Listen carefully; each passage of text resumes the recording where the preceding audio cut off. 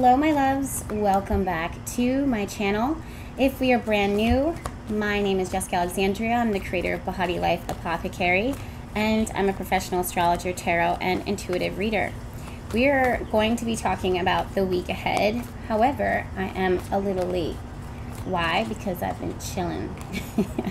I've definitely been following my own advice and tapping into that divine feminine energy of receiving and relaxation and allowing the universe to just kind of do what she's gonna do regardless, and getting out of her way. And honestly, during this Mercury retrograde, Pluto retrograde, Saturn retrograde, and soon Jupiter retrograde transit and vibes that we're in right now, that's the best thing that we can do.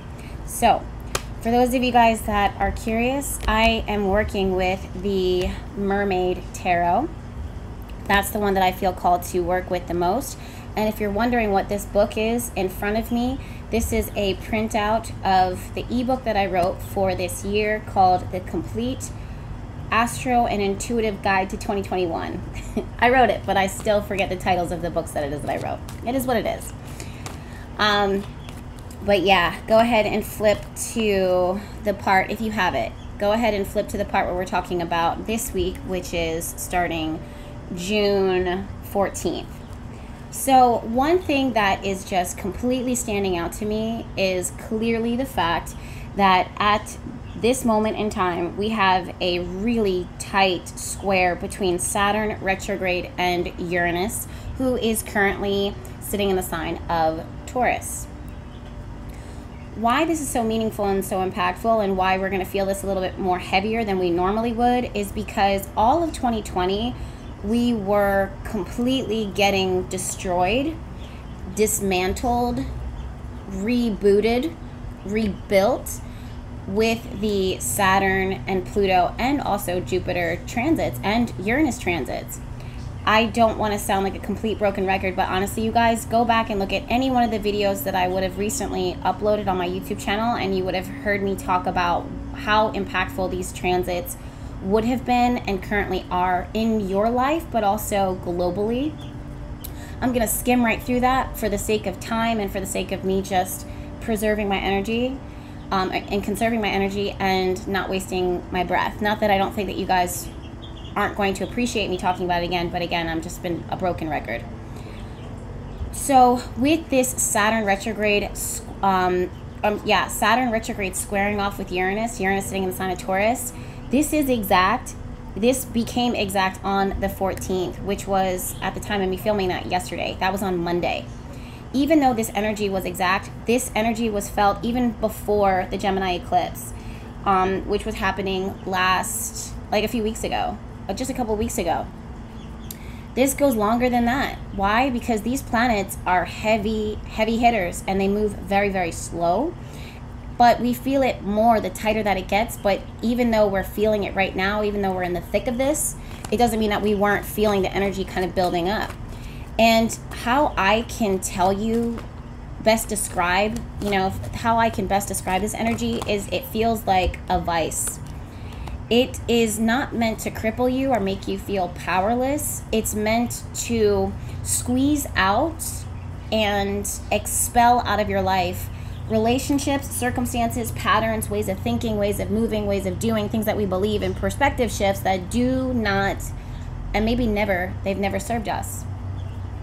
And the other thing that I can clearly tell you by looking at the chart is that spirit, the divine, the planets are all aligning and arranging right now so that what we truly value, I just heard the word appreciates, meaning that what is truly valuable in our life, it only grows more valuable, not only in how we see it, but its actual worth and value in our life. And what we used to value, what we used to prioritize, is also starting to get squeezed out. It's starting to get pushed out. Predominantly, again, this is because of Pluto moving through the sign of moving through the sign of Capricorn. Saturn retrograde moving through the sign of Aquarius. Uranus definitely moving through the sign of Taurus. And at the time of me filming this, or at the time of me talking to you guys, Mercury is also retrograde in the sign of Gemini. So we have these major power planets that are forcing our back against the wall to kind of look and examine, okay, who am I? What do I want? For some of us, we have been easily swayed into different things based upon circumstances or based upon what we think we want or what we are valuing at that point. Let's say it be a person, a relationship that just manifests in our lives and we're just like, yo, this is it, this is the one. To the point where we're not taking the time out to kind of ask ourselves, what do we want? What do I want? What do I see? The planets and spirit does not want you to compromise. In fact, one of the predominant themes that I've been saying within the last few months is prioritizing yourself in a way that seems very selfish and self-indulgent. And the only thing that I'm really truly seeing you guys self-sacrifice with or compromise with is how spirit wants to connect with you and how spirit wants to speak to you. So if you have certain routines and regimens that you would have normally honored, this is when spirit says, okay, I need more of you right now because there's a lot that I want to give to you as far as information, blessings and abundance, but you're not even going to know that this is what I'm working in your life. You're going to be beating your head up against a brick wall trying to get what you want to achieve when I, spirit, is working for the collective and your highest and greatest good. So in order for you to see that, you need to at least sometimes be kind of pinned up against the wall, and that can be really frustrating. One of the major things that was coming through is this idea of frustration and how dark this energy can feel or how heavy this energy can feel, and it can come forward in our responsibilities. It can come forward in the things that are triggered by what abandons us or what we are called to abandon. Why? Because we are being forced out of situations and circumstances. Not to say that the relationship, the job, whatever it is, the lifestyle, the belief system didn't serve us or that it wasn't good for us. It's an aspect of it needs to evolve to change the shift, or there's an aspect within ourselves that needs to evolve or shift, okay, and transform. So it really totally depends on where you're at, but for the most part, and where these planets are transiting within your chart, but for the most part, all of us are under the same wave of influence. All of us are still under the same wave of energy, and the best thing that we can do is to respect it, to honor it, to listen to it, because it is for our highest and greatest good. These are relationships that have crumbled, careers that have zapped out of our lives, health issues that have shown up, aspects within ourselves that get broken down, and all of that can feel like obstacles, impediments to our growth, to our what we think is a blessing, when in reality, the impediment and the challenge is the blessing itself. Let me grab this tarot card. Judgment. I had to go chasing this card. Why? Because that's what spirit wants for you too, is to be able to go after and seek the truth. This is not someone else's truth or someone else's perspective or your perspective and you just only listening to that and seeing that and valuing that. It's spirit truth. It's divine truth. Divine and the planets see far greater than we can, because as human beings we're so limited.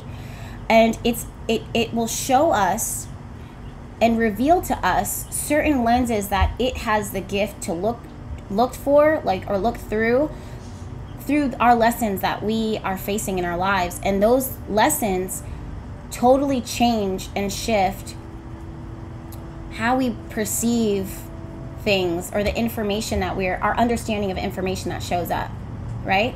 If you think about it, as human beings, all we're doing is living on Earth and collecting information as we go along. And instead of us getting locked and loaded into our own, okay, this is what this means, or this is why this happened, we want to surrender to divine wisdom. We want to surrender to divine vision, so that we can see not from our limited perspective because of our lessons, but from a higher perspective that invites in tremendous growth, and with that also blessings on not just the spiritual, but also the mental, the physical, the emotional, and the physical. Did I say that? Did I say that already? Blessings on all levels, right? This comes in the form, and this is something I want to specifically say, this comes in the form of financial blessings, financial wealth, financial prosperity, financial growth. Why? Because Jupiter is moving through the sign of Pisces. right? Jupiter is the guru. It's the wise, all-knowing planet for the most part, as far as it can know, and as far as it's going to share its wisdom with us. It's not so much in our lessons, it's what the divine gives to us. And when Jupiter moved into the sign of Pisces, it wants to give us a higher purpose. It wants to give us higher vibrational relationships. It wants to give us high vibrational living. So that's a gift that's coming here too. And also at the time of, you know, looking at the chart, Jupiter is squaring off with the part of fortune sitting in the sign that Jupiter rules, Sagittarius. So what does this mean? That means that, and also we have the Wheel of Fortune card here, there are blessings that are coming through simply by the things that are impeding us, things that we think from our brain is blocking our growth. But in reality, it's kind of forcing you away from taking a certain road or route or path within your life that would have been doomed for failure, right? You might have been successful in what you were valuing at that time, but in the eyes of spirit, it says that level of success, you would have been successful in something very negative. You would have been successful in something very detrimental to your well-being, and we want for you so much more. I'm getting called to shuffle from the notes from the universe on love and connection while I'm talking about this Uranus square Saturn transit that it currently is striking us right now. I just heard striking us raw, meaning that it's catching us in a moment where we're already very vulnerable. We're already feeling very seen. We're already feeling very transparent. And the beautiful thing about that, my loves, is that Saturn and Uranus squaring each other, Saturn in the sign of Aquarius, it is calling you to question in, you know, your role in humanity, your role to people, just people, not even intimate relationships, but all relationships, like how you show up for others and how you, like your intentions. What is your intention when you show up to others? Are you just trying to gain, or are people trying to gain from you? And this is why you want to kind of be independent sometimes. You want to stay in a space of independence, meaning like you sometimes have to disconnect. You have to emotionally disconnect, because what spirit doesn't want you to do is take these lessons or take these experiences and you internalize them and say, okay, this person treated me this way, or I was fired from this job, or my body looks this way, or my body feels this way because I suck at doing this. You want to emotionally detach from that logic, from that belief, from that perspective, because that is not true. Do you see how the message kind of all connects? It's like these beliefs that we have about ourselves from these lessons, when spirit actually wants more for us, but while we're doing that, we're not meant to punish ourselves within that, right? So there's this message here of forgive that's coming through. Some of you guys, we have the Yeehaw card here, but it's reversed, meaning this energy is blocked. Some of you guys are kind of stifled and resistant to this way that you are being recalibrated, where this path that you are being called to walk down. You are stuck in your tradition. You are stuck in your way of being, your way of experience things, your truth, what you wanted it to be. And again, what's actually happening here is that you are in a stage right now, truly, of initiation. There is absolutely tremendous growth that is happening and occurring, whether you realize it or not, simply because you were pushed to go this one way, okay? And what I don't want you guys to do is to transform, or what I don't want you guys to do is to resist transforming. But at the same time as me saying that, I feel like some of you guys, this is going to kind of be like a catch-22. Some of you guys feel like, and this is going to be a tough message for me to share, but some of you guys are forcing transformation in one area of your life when spirit is like, I need you to surrender that area of your life to me. And I know that sounds wild, because you guys are saying, Jess, you literally are talking to us about transformation, about letting go, and about being rerouted. And that's exactly what it is that I'm doing. But that's the thing, my loves. It's not about what you are doing. It's what the universe needs to do for you. Okay? So it's not about you controlling the transformation. It's about you surrendering to it. Does that make sense? Please let me know down in the comments, right?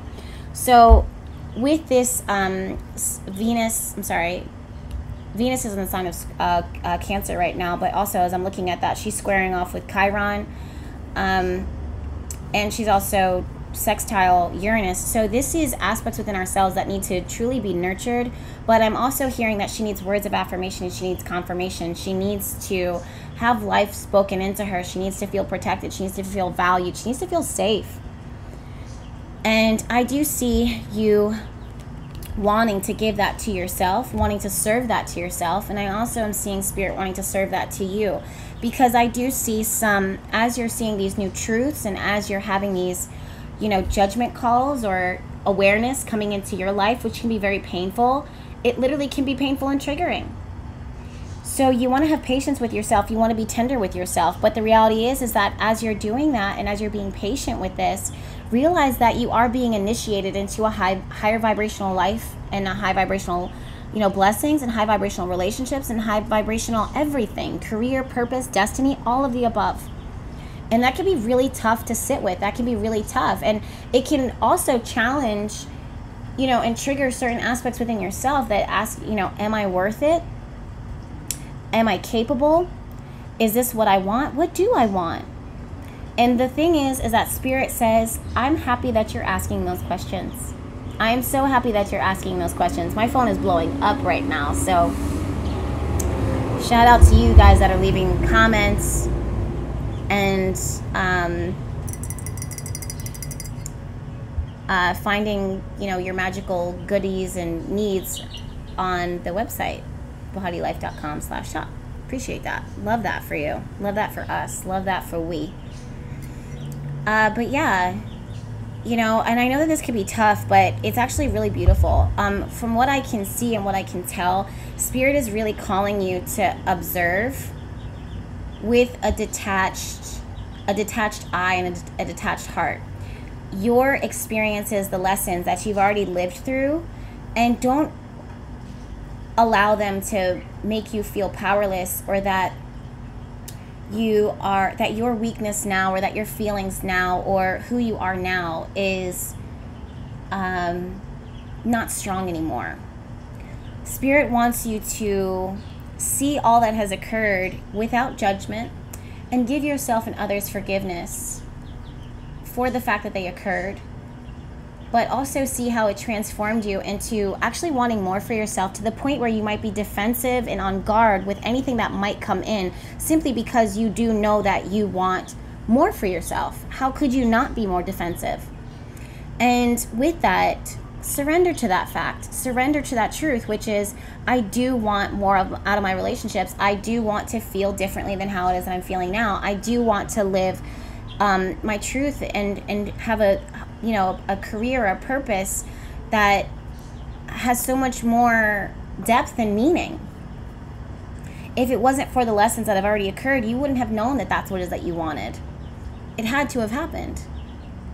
So, and with that, as you're observing and as you're shifting your perspective, that's where the initiation is occurring.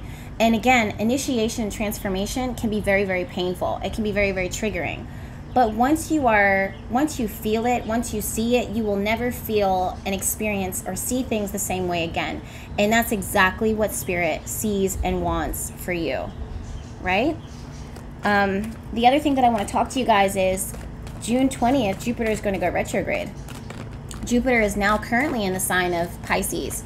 And the fact that Jupiter is now going retrograde at 2 degrees, yeah. 7 of Cups here. This is going to cloud up some judgment. It's going to make you feel lost, confused, conflicted. It's going to have interesting opportunities coming in, or a drought in opportunities that are not coming in, and you're going to start to question yourself. Did I do something wrong? What's going on? Things were kind of moving forward, and I was, starting to see some progress here. I was starting to see some growth, or I was starting to see myself expanding, and now I kind of feel like I'm taking a step back. And the thing is that Jupiter retrograde in the sign of Pisces right now, and the way that he is sitting and being impacted by these planets, because you guys know I don't look at just the one transit, I look at the entire chart and the energy that it brings all together. It's meant to make you a little confuzzled, is what I'm going to call it. It's meant to make you a little confused. Why? Because you're not meant to know all and see all, and Spirit loves to throw some twists and turns in this roller coaster of life. Why? Because it wants you to continue to surrender to the surprises, the blessings, and the lessons that it wants to continue to pour into your life. That doesn't mean that it's going to punish you. It just means that it wants to show you that once you hit a certain spot within your own initiation, she's ready or he's ready in order to hear and receive this now. So allow yourself to sit back and to look at all the different thoughts, all the different ideas, all the different options, all the different perspectives that occurs starting around June 20th. You're not forced to make a decision. In fact, you're guided not to make permanent decisions. This is something that I've been telling my people around me. And I'm also telling you, now is not the best time to make permanent decisions because nothing is concrete right now. The very ground and foundation that we're all standing on, whether it be our business, our relationships, our branding, whatever, is truly crumbling underneath our feet. It's like quicksand. And that's not meant to make you feel unstable. It's meant for you to stabilize yourself in something that will hold you despite the material, despite the physical. That is where you should be rooting yourself in, not in the current circumstance, if that makes any sense. So that when things start to fall away from you right now, and when they do it in the future, that's not a threat, that's a promise, and it's a blessing. When they fall out, when they start to crumble, you're already ready. You've been here, you've done that before, and you are rooted in faith. You are rooted in manifestation. You are rooted in a higher truth, a higher perspective, a higher love. So if something comes in and shakes that up, which it will inevitably, okay, you don't want to build a relationship or a life or a career based upon perfect circumstances, because when the storm rolls through, when the storm rolls through, you're not going to be able to survive it. The relationship is not going to be able to survive it. The house is not going to be able to survive it. The business is not going to be able to survive it. It has to be rooted in something far more stabilizing. So allow yourself to sit back and receive Jupiter's wisdom and Jupiter's intelligence and Jupiter's connection to spirit, especially now that it's sitting in the sign of Pisces. Pisces rules the spiritual realms. It rules the divine. It rules unconditional love and higher truth, higher perspective, and soulmate twin flame love.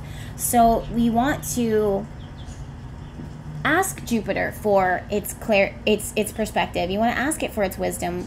How can I gain this for my life? This is what it is that I want. And Jupiter says, I'm glad you asked. Consider this, consider this, consider this. And I can see this coming through your dream work. I can see this coming through in your ruminations, where your brain goes throughout the day. Spirit is guiding you to allow yourself to drift, allow yourself to play, allow yourself to be curious, to explore. One of the things that's standing out right here for us is the card 3 of Cups. And this is connected to play and fun and coming together as a community and coming together with, just... Look at my chicken trying to get out right now, you guys. Speaking of curiosity and playfulness. But yeah, allowing yourself to play, to ask questions, to explore, to have fun. And the other thing about Jupiter is that as wise as he is and as wise as this planet brings, it also is known for jovial, lighthearted energy, despite knowing and seeing so much more than than our Mercury type minds can receive and understand. And that says a lot. That says that we want to not feel punished and penalized by life and the circumstances. We want to learn how to laugh at it. We want to learn how to see the lesson in it and not take it personally. And as Saturn is moving to the sign of Aquarius, we are really totally guided to reaffirm through detachment. This doesn't mean that we tell ourselves that this doesn't mean anything to us, or that this isn't significant, or that we're not hurt. It just means to not take things so personally, not to absorb them into our energy and say that this is truth, or that this is who I am, or this is how I define myself. No, you are separate from these negative forces. You are separate and detached from someone else's beliefs or opinions of you. You are detached from the drama and the conflict that you sometimes may be interested or attracted to engage in. You're detached from your partner, or even though you have a spiritual soul mate connection or vibration with them, but you're not them. You might be connected to them. There might be a bond there, but you are not them. They are not you. You have your own experiences. You have your own choices. And with that, there is freedom. Aquarius rules the energy of freedom. It rules the energy of, I honor who you are. I honor your belief. I honor your culture. I honor your identity, as well as you honoring mine. And with that, we will live our lives in respect of each other. And we don't take it personally that someone wants to go this way, or that this business is going this way, or that we feel left behind. Don't feel left behind. You still have your freedom. All you have to do is shift your perspective and laugh with joy and gratitude that Spirit is guiding you to continue to be independent as a spiritual and human being. That's a beautiful thing. The next thing that we need to talk about, my loves, is the Capricorn full moon. Ooh. Two of Cups, 10 of Swords, Death card reversed, 9 of Cups reversed, Hermit card reversed, and Page of Swords. There is a lot coming through for the Capricorn full moon. I'm going to dive into that next. Make sure that you're subscribed to my YouTube channel, because there's plenty more videos where this came from, and I'll see you in my next one.